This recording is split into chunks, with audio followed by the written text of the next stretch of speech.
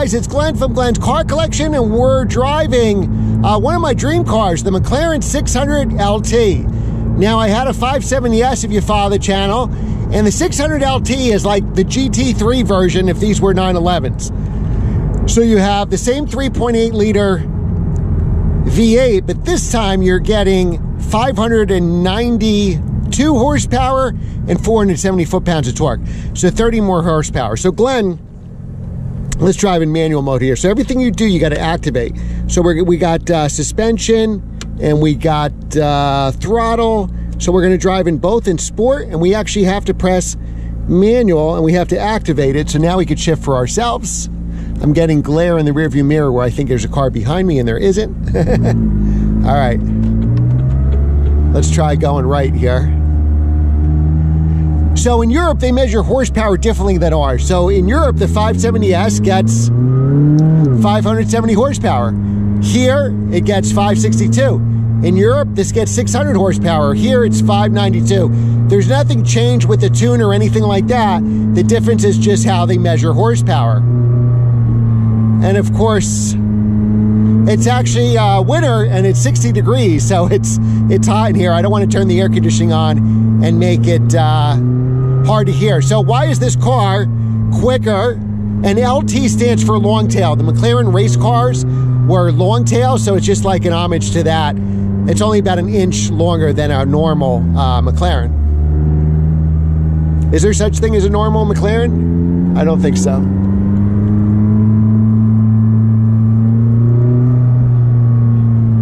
All right, so we're going to go through some S-turns. We're going to take it, pull it over, look at some of the features.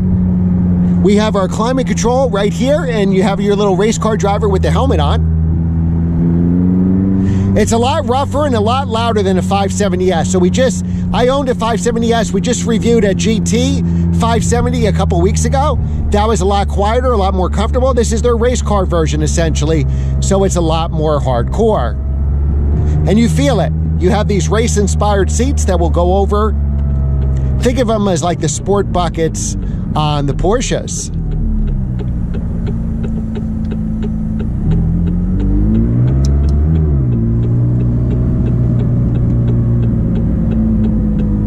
So I love this Alcantara steering wheel, and this is the steering wheel you want. I believe it's optional in the 570. I don't know if it's standard in the 600LT. Let's downshift.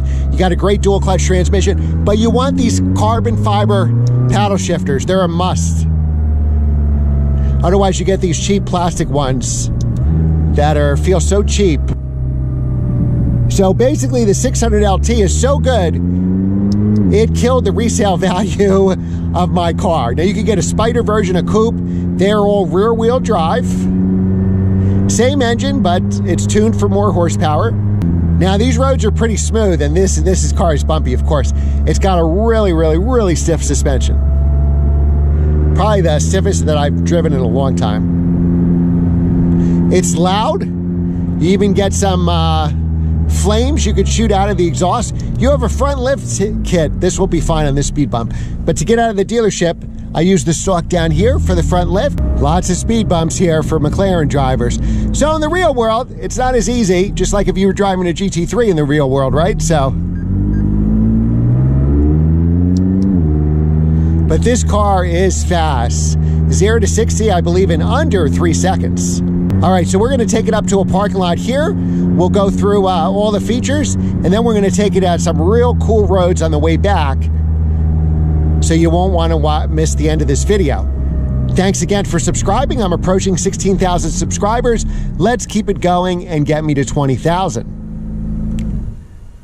Now we even have a shutoff. Look, it's a 2019 vehicle. So special thanks to DCH Acura in Verona, New Jersey for providing this car. They always have 80 to 100 what I'll call Glenn cars. And it runs the gamut from McLarens to Lamborghinis, Ferraris, then you have AMGs, Porsche 992, stick shift GT3s. They sold their 992 GT3 manual. That was in the Python Green that I love so much. Though I would probably get Shark Blue, to be honest. I have a tenant that just ordered a Shark Blue GT3, or has one on order. All right, so where we drove the 570 GT in the snow, It's finally 60 degrees today, and we can have a little fun with this car.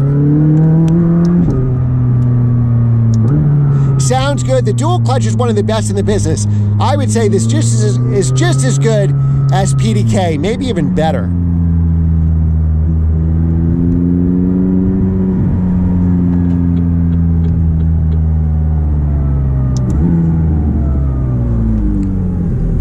All right, so let's pull over here and go over the car. Hey guys, it's Glenn from Glenn's Car Collection. Here we are in the parking lot now with the 600LT. It's so windy out, I may have to voice this over, but we have the ceramic brakes. We have sticky tires. We have a 3.8 liter twin turbo V8, and again, 592 horsepower, because we measure horsepower differently in America here rather than 475 foot-pounds of torque. Special thanks to DCH Acura in Verona, New Jersey for providing the car. So what's great about the 600LT is you have the exhaust right here, and this thing actually shoots flames. If you follow my Instagram, you know I was at the debut of the 600LT with Ice-T. Ice-T and I were in the same car together, me in the driver's seat and him in the passenger seat. Real cool guy. Beautiful car in this ceramic gray color. Now you actually do have a decent trunk, so I could actually go to hockey with my McLaren. Not that you should do that. So here you have, well, what's really good is you have the carbon fiber package and you have these seats. I'm getting a little too old for these seats, but you'll probably be just fine.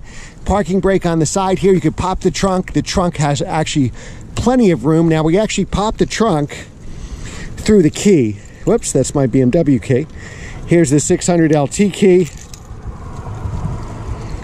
And we could actually pop the trunk right here. And it is plenty. You can fit a ton of stuff here. You actually charge the battery through here, if I remember correctly. So the C-Tech charger is in there. And really roomy, more roomy than a 911. Maybe not as deep, but you could fit some decent luggage in here. All right, so that's closed. Let's just pop it one more time. There you go. So that's this is the unlock button, the McLaren symbol, the front trunk. Obviously that's all you have in locking the doors. Now we're going to get into these seats, which is challenging for a hockey player with a bad back. And I like you have carbon fiber here too. You have carbon fiber everywhere on this car. So what we'll do is we'll close it and start up real easy. Engine start. It's the start, the stop button. You got neutral. Remember, it's a dual clutch. Now I'm going to show you something in reverse. So here is the parking brake. We have all Alcantara. We have the racing seats, which I believe are standard on this. And we can drive in manual mode, which we won't, because we have launch control, which we're not going to use because this car's for sale. You could buy it today. So let's put it in reverse. And that brings up the backup camera right here, which is awesome. The only problem is when I'm driving, my paddles are going to be blocking it, right? So I'm going to back up right now. Now I can't see anything behind me, and I have blind spots everywhere.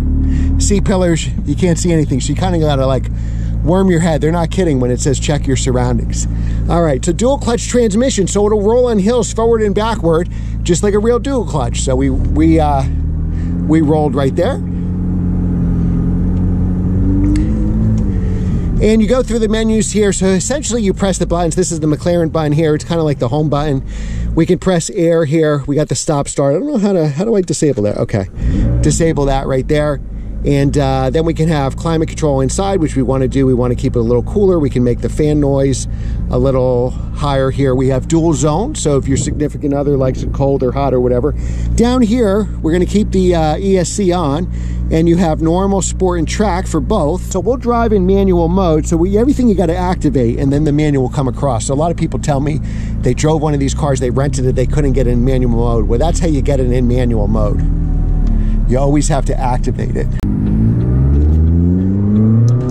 Now, it doesn't have the sound deadening that the other cars do, garbage cans blowing in the wind. So it's really loud in here. But it makes for a fun drive. And the dual clutch is just as good as Porsche. I would even say probably better than Porsche, to be honest. Better than Porsche? Yeah, I believe it is. So let me, again, these are bumpy roads here. So it beats you up a little bit. This is for, you know, somebody who really wants to go to the track or, you know, drive very spiritedly on the street. If you don't want to do any of those, I would get the 500 GT. Let me just fix my hat here, because the dealership Montclair Acura has a 500 GT that we just reviewed. It's still for sale. You want something a little softer, more comfortable, a little quieter, I would go with that. All right, here we go. So now we're going to the twisty roads. I promise you, if you stuck with us, we would hit those twisties. All right. Wow.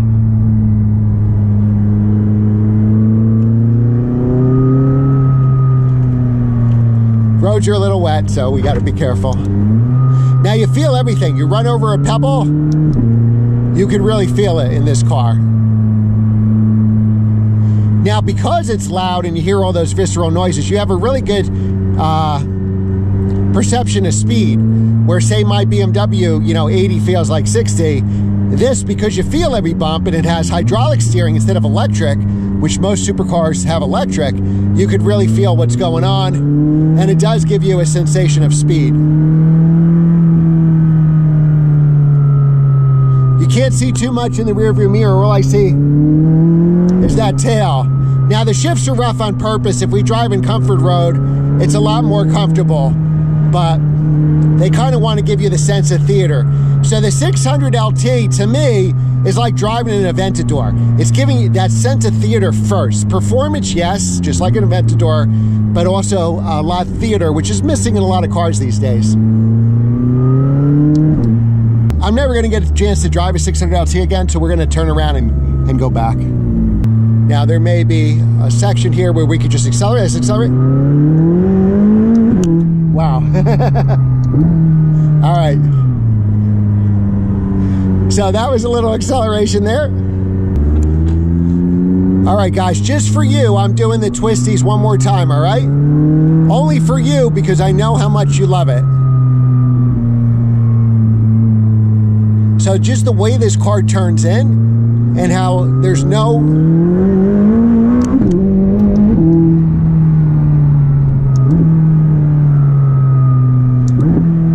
See how quickly? No dual clutch responds that good. Maybe PDK on a 992 turbo, but otherwise this is superior in every way. Now these seats, they're hard to get in and out, but once you're in them, they're actually fine. I have a lot of room here. So I'm 6 feet tall, 180 pounds. If I was 220, I think I'd fit in these seats just fine once I'm in them.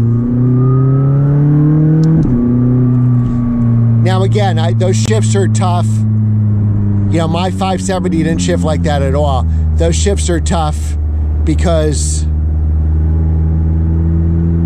it's creating some kind of, a theater here. So what we could do is we're going to keep it in manual mode and we're going to go into normal for both and activate. And now you see we got more quiet right away. Did you notice the tone go down? And now, see, the shifts are a lot smoother, right? So I'm driving this for you guys, I'm taking one for the team by doing it in a harsher setting for suspension and throttle. But the reality is you can make this car smoother. Now, you can't really escape the suspension being stiff. It's still like the GT3 of 570s. So imagine you bought a luxurious 992 and 4S or turbo, and it's a car you could drive, for hours on end and be comfortable, or you drove the GT3, which is a much stiffer, or GT3 RS. So this 600LT is essentially McLaren's GT3 RS. Somebody doesn't like air because everything is shut off in this car. All right, so now we're going to go to the speed bumps. All right, so while we're going over speed bumps, why don't we just try the automatic transmission? So we're going to just press the manual, go away. Now it's going to shift for itself. It won't shift. This part is where it probably will let you down a little bit. It's not as telepathic as PDK. But believe me, if you can afford a 600LT, you better drive in manual mode all the time. Otherwise, I'm going to come to your house and take your keys away. Because that's why you drive the 600LT, because you can drive it in sport mode and do all these things.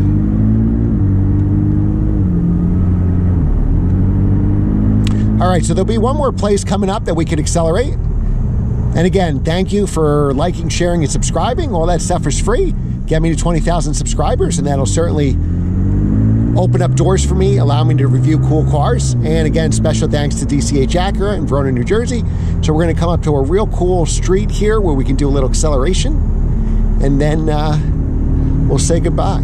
All right, so now efficiency, not that this is an efficient car, but it is keeping us in 6th gear at 30 miles an hour and 5th gear at 27 miles an hour. So it's trying to eke out from this twin turbo V8 its best gas mileage as it possibly can. Now on these roads, which are smoother, the ride is definitely smoother, but it is a very stiff car. Let's not kid yourself here.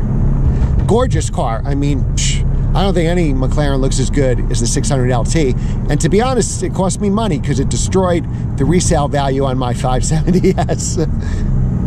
All right, so we're going to turn up here, and then we're going to have one more spot to accelerate. So again, I'm going to press manual, and then I'm going to press activate, and now we're in manual mode. So it's a dual clutch. So remember, it's just like a manual transmission where it will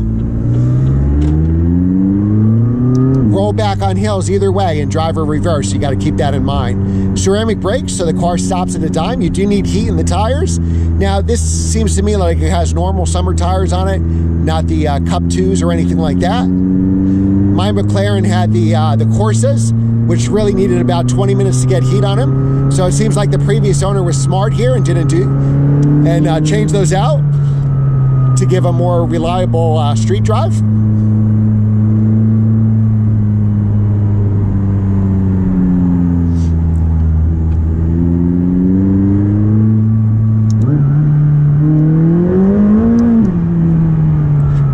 So ceramics really stop you. Wow, this was a dream come true to drive this 600LT. And I can see why, if you have the money, why you would get this over a 570S or 570 GT.